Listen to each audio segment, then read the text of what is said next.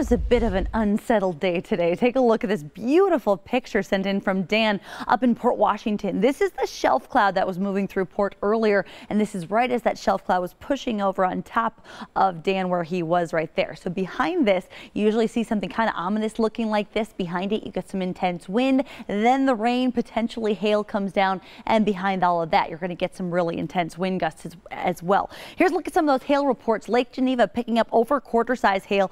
Waterford and Burlington both picking up about a quarter-size hail, a little bit lighter amounts than that around the Pleasant Prairie area where you saw just about nickel-size hail. Elkhorn as well. Kenosha about a quarter-size hail, pea-size hail in some locations as well. A lot of folks, especially from I-94 southward, pick out your town, picked up quite a bit of rain. Franklin coming in just under an inch. Milwaukee about a half an inch. Sherwood about a quarter of an inch. Of course, the heaviest amounts were along and south of I-94 from that downpour that moved on through with that cluster of thunderstorms. Still looking at a little bit of light rain moving out of Walworth County at the moment, and that is with the cold front that is slowly sagging across the area. That's going to keep temperatures tonight for the most part in the 40s, and that's where we find folks in Glendale as well as in Brown Deer, 49 degrees. Oak Creek down to 48, 52 right now in Milwaukee. And of course, we are much colder than yesterday. Almost felt like summer yesterday, 20 to 25 degrees below these same temperatures where we had yesterday.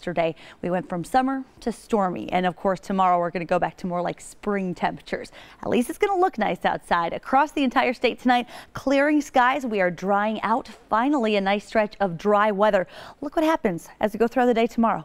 Nothing. It's great. We're finally getting a break from all the rainy weather. Temperatures, yes, are going to be a bit on the cool side, especially at the lakefront. It will be a little warmer away from Lake Michigan, but it'll feel nice in the sunshine. So make sure you get out in the sunshine and don't forget the sunscreen. Heading into your Monday, still not a whole lot to show you. 60s at the lakefront, 70s inland with sunny skies across the entire state. Monday night, we're still staying dry.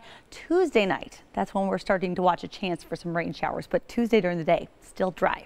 Overnight tonight, again, drying out. Skies will be clearing. 48 degrees your overnight low. If you're going to be heading out over the Hone Bridge tomorrow, it will be closed to cars for some portion of the morning, especially because the UPath Ride for the Arts.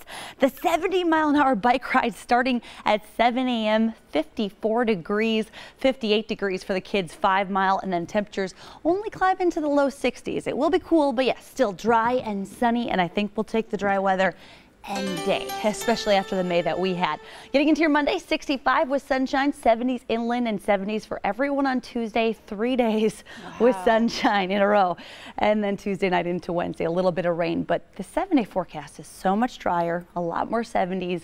It's June. I think we can shake May and send it on its way. That is what we like to see. Thanks, Jesse.